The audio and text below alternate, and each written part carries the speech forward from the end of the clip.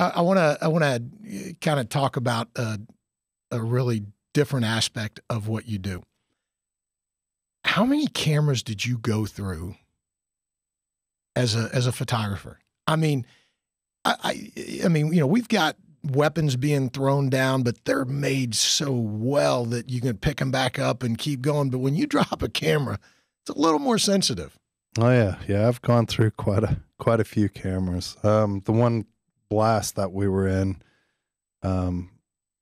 it was sitting on top of a cooler in a Humvee, and the blast, shook everything so much it flipped the cooler top up and then landed in the cooler water. Thank God the film was okay. So you're still using regular? I call film, but the digital card. Okay. So thank God the camera was gone. But it's camera's like a screwdriver, right? I mean, they're gonna get old and dull.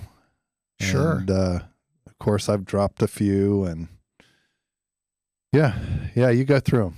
So did you have a budget for that? Did you just? I do now that I'm out. Well, right? Now that you're out, but I'm talking about when you're in the Air Force doing this. I mean, I'm sure there's not an endless supply. Yeah, there kind of is in the Air Force, okay. And at my unit. Well, that's true. Yeah, you guys, y'all build golf courses before runways. Absolutely. So yes, there's definitely a lot, and again, it's just like anything else. It's gear, and you got to make sure that you have supply, and it's going to go through, what we call combat losses, right? You drop something, or you're in a firefight, whatever, some things happen. So yeah, we definitely, we have enough, and I'd always, bring 3. So you have 2. I constantly have 2 cameras, one on each shoulder. And were they different types of cameras though, or were they just backups? Same cameras. So anytime I go out, even most time, even to this day, I'm kind of getting older and slower. So, but when I'm shooting photojournalistically, I have 2 cameras. One's with a wide angle lens, and one's with a longer lens. So I don't have to stop and sure. change lenses, and especially in a combat situation, you just drop one camera down, pull up the other one to get closer, longer lens. So as a very novice photographer, and I've got I've had SLR, cameras for years.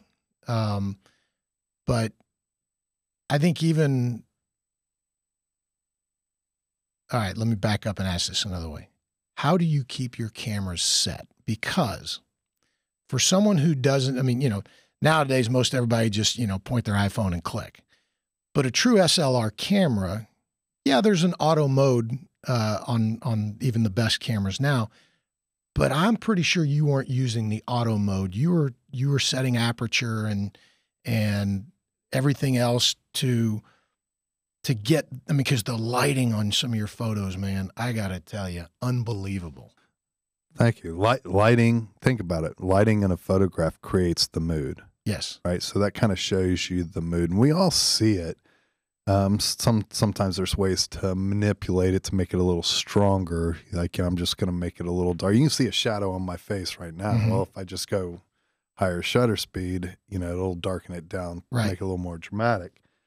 But honestly, my friends, any of my friends, especially my mentors and military friends, they will sit there and laugh when you talk about me and technology. It is amazing that I can push a button, because I literally take the camera out of the box and I shoot it out of the box, shoot it on manual. I make myself move, the shutter speed and the aperture, if you're familiar with cameras, mm-hmm. to get the exposure. So my friends just think that's crazy. But again, it's like a Marine or a soldier with their weapon. They're going to know that thing inside and out, right? Or a mechanic with his toolbox. They're going to know it. So that's kind of how I am with my camera. So how many times are you clicking the shutter until you get one picture that you like? It depends. Thousand. Well, It depends on the situation, right? So it depends on what you're doing. Action, you're shooting a lot more frames. Mm-hmm. But one of the greatest things that was taught to me was every time I pull that camera up to my face, you fill the frame. So that means putting whatever you want the viewer to see in that frame. Right. Control the background. So I don't want poles coming out of your head, whether it's with f-stops or whatever, and wait for the moment. That waiting for the moment is the biggest key. So every time you think a young photographer, every time, and I teach this, every time you pull that camera up, fill the frame, control the background, wait for the moment. So that's like your 3-step process. Yeah. Every time you put that camera up to your eye, you remind yourself that. Soon you'll be sitting there. Your mind will already fill the frame, control the background. It's already done. You're just sitting there waiting for the moment. And waiting for the moment is, it's like me sitting here right now. I'm photographing you. Pop, pop, pop, and then you're going to maybe turn, adjust. It's watching your body language, watching your eyes, seeing how you're moving, how you're twitching, how you're smiling, to kind of sense what's going on. And then, again, eventually So you're really studying people and scenarios. Absolutely. You're not just going out snapping. No. You do watch. When you first get into a scene, like if I just first came into the studio, like I'm going to kind of get the essential first kind of shots, but then you guys know I'm here, and it's about becoming that fly in the wall. You guys, being able to work and be personable, taking the pictures, only 50% of the equation. I mean, it's getting the access, it's getting your trust. There's so much more. Much more. Oh yeah. And that's why I was curious about that, because I mean, you got to go through a whole lot of attempts to get the one that you want.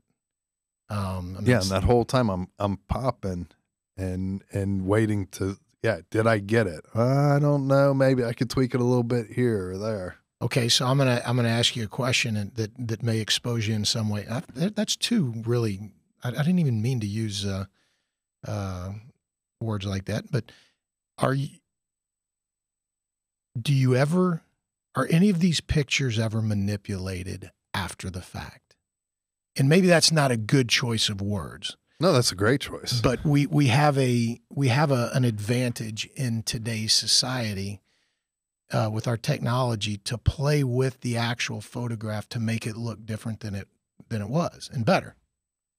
So again, with my success in the military, you always have haters, and they're like, oh, he manipulates his images, and right. Which I don't. I 100% try to shoot it as it is in the camera. Sometimes it doesn't happen. Did they accuse you of manipulating the scene? No, never. Or the scene. Color? Not like the colors and the things like that. Okay.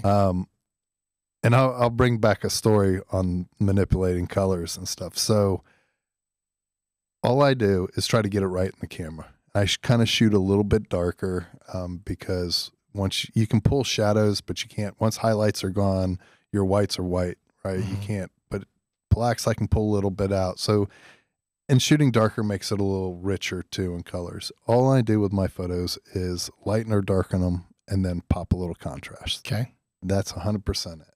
People are like, "Oh my God, he must do so much." It is really all I do.